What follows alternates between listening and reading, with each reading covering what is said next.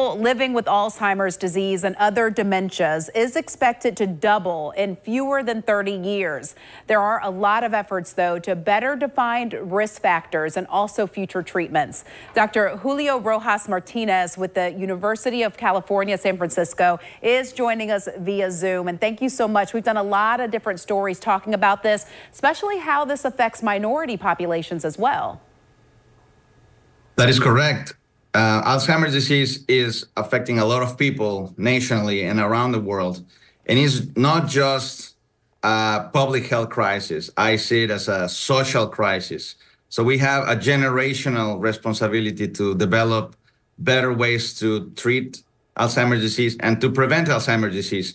And because of that, or related to that, I want to tell you about a very exciting study that we are conducting. It's called the AHEAD study. This is a study in which we are trying to prevent Alzheimer's disease. We're trying to get to the disease before symptoms start. And this is a very revolutionary concept. It's not on everybody's radar that you could prevent Alzheimer's disease, but the AHEAD study is trying to do that. Okay, and this is the AHEAD study that we've talked about before here on the morning show. But when you think about preventing Alzheimer's, I mean, it just almost sounds unbelievable. What do you need from the community in order to really study this and get ahead of this disease? We're trying to get ahead of the disease, ahead of Alzheimer's disease with this clinical study. One thing to know is that we are trying to generate the best possible science. We are trying to generate science that is generalizable or reaches everybody. The best way to do that is to participate or to collaborate in studies like the AHEAD study with a diverse community. And being the National Minority Month, what a better way to celebrate this month, but with a study that is very mindful about creating opportunities for everybody to participate. Historically, the Alzheimer's research has been conducted only in the white population in the great majority of cases.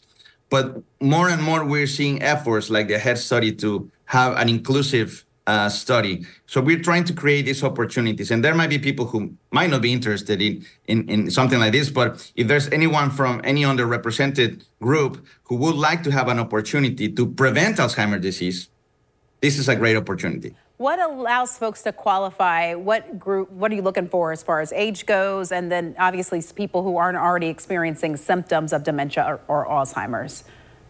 Yeah, inclusion criteria for the AHEAD study. If you are 55 years or older, if you have no symptoms and you have not been diagnosed with Alzheimer's disease, this is a great opportunity for you.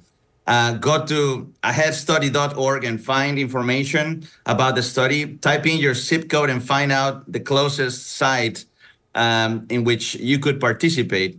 There are 75 sites around the nation. And again, it doesn't matter who you are, what background you have. This is a good opportunity, a good study. It might not be your age range. If this is not for you, think about your relatives, think about a friend. And tell them about this exciting opportunity to prevent Alzheimer's disease.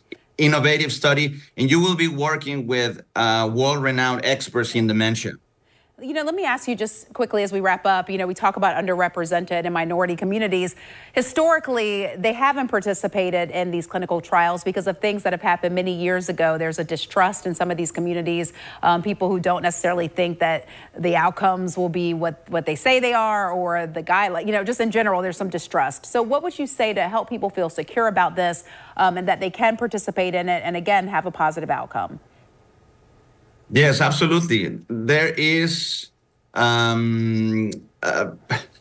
mistrust, but the generations or the times are changing, where we understand that if we want to have a more inclusive society, we need to bring research opportunities for everybody, but also better healthcare. One advantage of participating in a study like AHEAD is that it's a two-way street. People contribute.